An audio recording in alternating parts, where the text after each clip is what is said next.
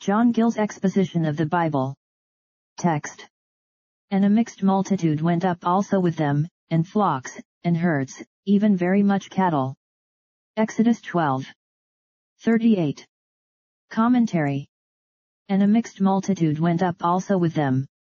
Some of these were Egyptians, and some of other nations that had resided in Egypt, and who, on various accounts, might choose to go along with the children of Israel, some through intermarriages with them, being loath to part with their relations, see Leviticus 20:10, others on account of religion, being proselytes of righteousness, and others through worldly interest, the land of Egypt being by the plagues a most desolate place, and such wonders being wrought for the children of Israel, they saw they were a people that were the favorites of heaven, and judged it safest and best and most for their interest to keep with them. The Targum of Jonathan computes the number of those to be 240 myriads.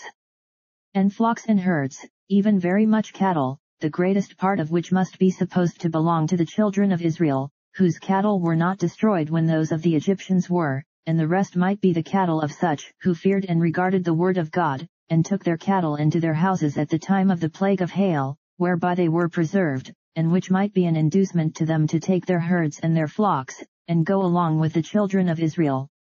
See Exodus 9:20.